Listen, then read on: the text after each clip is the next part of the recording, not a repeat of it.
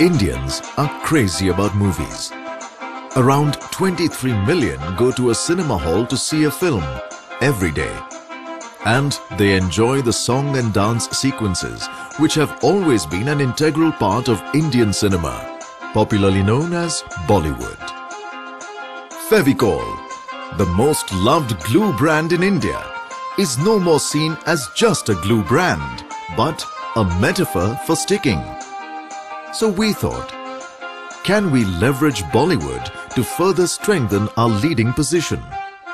The idea.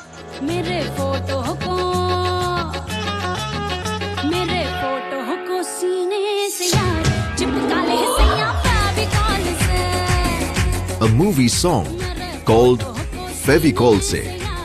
It became part of a much-awaited Bollywood film, Dabangg 2, which starred Salman Khan, an iconic Indian superstar with a crazy fan following. The result? Fevicol Se became the most popular Bollywood song of the year.